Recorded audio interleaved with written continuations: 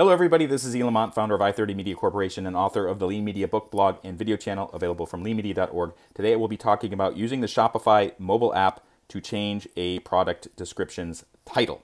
Okay, quick disclaimer, you're responsible for following Shopify's terms and conditions, and it's also possible for you to lose money. Do this at your own risk. So what we have here is the Shopify mobile app.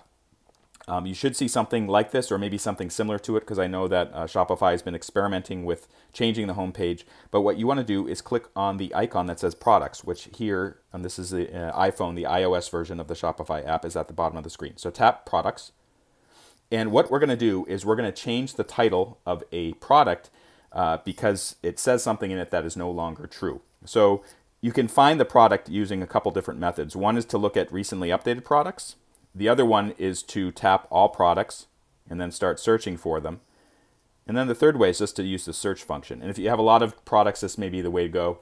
Note also you can scan the barcode, but I don't have the barcode handy. So I'm just going to type genetic because I know the product. Whoops, I spelled it wrong. Type genetic. Yeah, and here it is.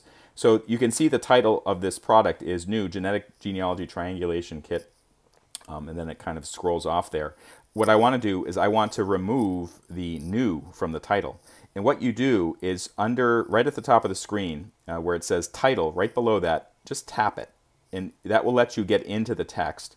And then you have to kind of move around and move the cursor until it's right where you want to either start typing or start deleting. So I'm going to start deleting using the miniature keyboard, the backspace button, and I'm going to get rid of that.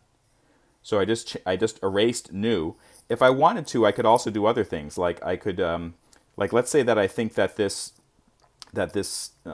name of this product is too long. I could delete triangulation. Maybe I could add some other descriptions in there. But whatever you want to do, just make the changes right on the screen here, and then tap the save button or text, which is in this version of the app is in the upper right corner. So I'm going to tap save. It'll take a few seconds to do that. It says product saved at the bottom. Do you see that? Now let's go to the browser and find it.